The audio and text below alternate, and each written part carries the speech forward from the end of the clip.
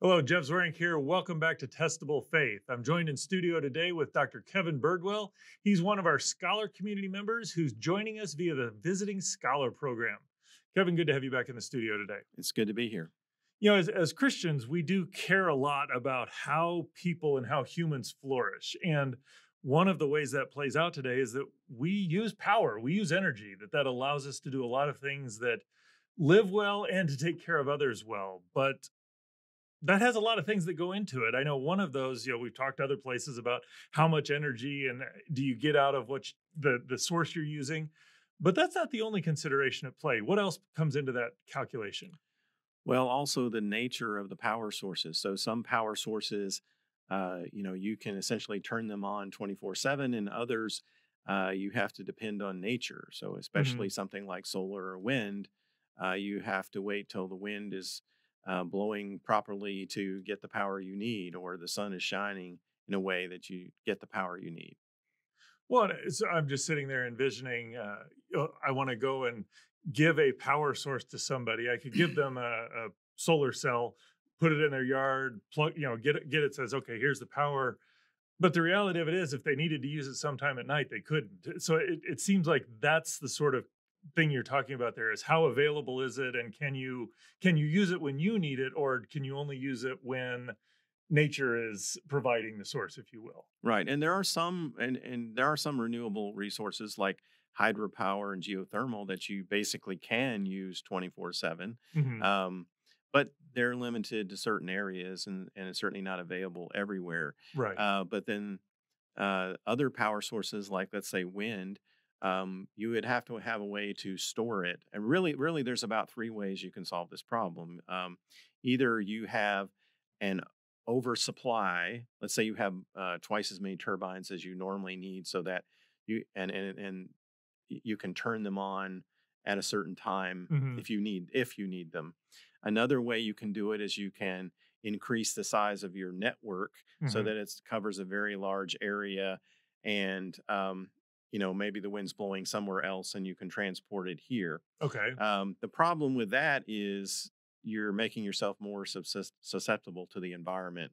If you have bad weather or something that destroys part of your network. Hmm. If you Right. s- Another way is you can store the energy, and that Right. would be with something like battery technology or thermal storage. There are a few others. Um, but there we still have some issues too. Battery technology is still very expensive. Hmm. I think thermal is being developed. It's probably I would go with that over battery. But there, let's just say that it's very challenging Hmm. to make an intermittent energy source into something that is your base load. And Right. what do I mean by base load? Base load is the minimum power that is required to sustain the minimum requirements of your power network. So your power company, doesn't just turn the power on and leave it alone. Hmm. It has to, they have to supply the power based on the power demand, and the power demand Hmm. changes dramatically throughout the day, throughout the week, Right. different weather conditions. It's actually quite an art that they have to uh, pursue in meeting the demands of power. That's actually, I kind of want to just spend a little bit of time on that because, I just know we've just been coming out of summer. In fact, we're just having a little bit of a heat wave.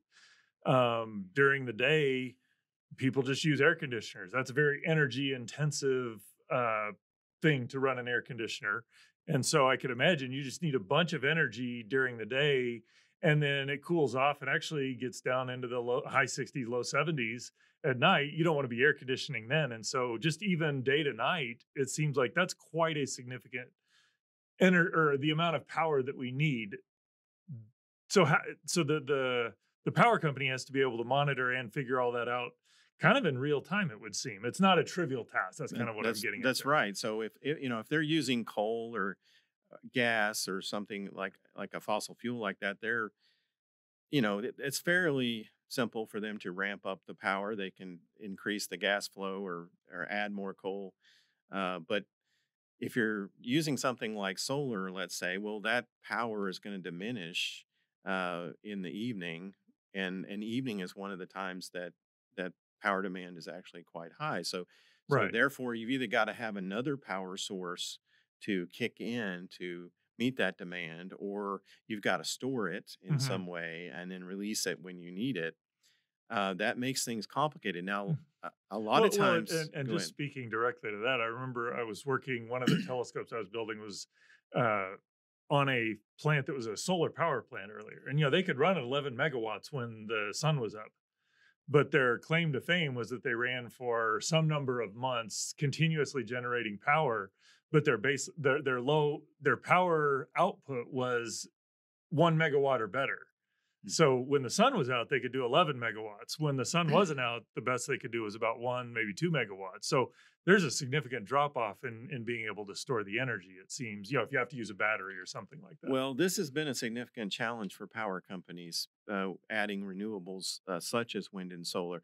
They certainly do serve a purpose, Hmm. but it seems that when they become a significant percentage of the grid, Hmm. then it makes the grid more unstable unless they have taken uh, extensive measures to compensate for that. And so typically, this baseload power has been supplied by something like a fossil fuel like coal or Hmm. gas, and sometimes nuclear. And nuclear, a large nuclear plant doesn't ramp up quite as fast as, say, a coal plant or a gas plant might, but it still can serve as a baseload power. And some of the new nuclear that's Hmm. being promoted today, especially of the molten salt reactor variety, which gives you a liquid fuel and a liquid coolant.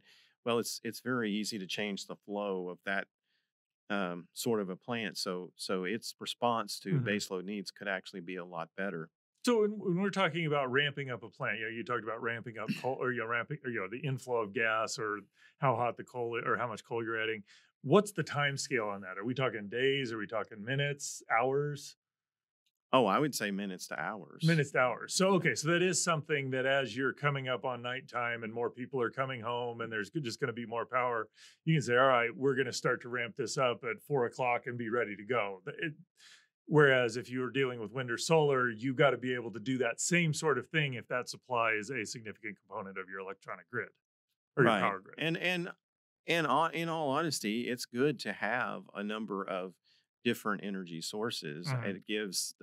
It gives the utility more options, Right. but they have to have at least some of them that they know they can depend on anytime. So there's two components to running a good power grid. One is having something that is just reliable and can fill whatever we need at any given time. And then having other sources that kind of give you more knobs and dials to tweak to make sure that you're being able to supply whatever the energy is for the needs of the moment. Right. And this kind of a issue with renewables has been playing out in Europe, for example.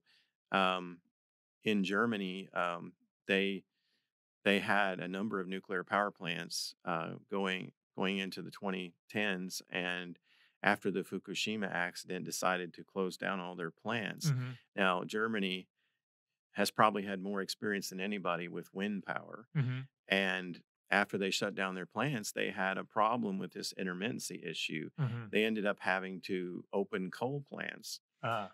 instead. Now, um, in France, they didn't do that. France has traditionally had as much as 80% of their power from nuclear, and they have been adding renewables there as well. But they already have that baseload power of nuclear, so that gives you a much more reliable Hmm. grid to add the renewables to. Right. So I think right now in France it's about 64% nuclear, and renewables add a lot more to the rest of that. But I think they've done it very well there. Any closing thoughts? Well, I would just say that we need to be cautious about just running after any particular energy source. We need to think it through and ask the questions: how is this going to be integrated into our society? Is it going to hinder our power needs? Is it going to help our power needs? Hmm. Is it going to make the grid less stable or more stable? I mean, I'm not saying that we shouldn't use particular resources, especially ones that are intermittent. But what I am saying is we need to be careful and thoughtful how we add them to the Hmm. grid so that we don't end up with a situation that actually makes us more vulnerable to the environment and more vulnerable to uh, the problems that go into not having a grid. I mean, we depend on many things today. If we didn't have our electric grid, you know, we couldn't do medical services. Right. We Yeah. couldn't do so many different things, and that society depends on today. Well, thanks, Kevin. I really appreciate your comments. And, as Kevin's thought about this and how we can take care of people well by how we use our electricity and generate power, I would encourage you to go to reasons.org, search for Kevin Birdwell, and get more of the resources he has developed to help us think well about how we take care of people.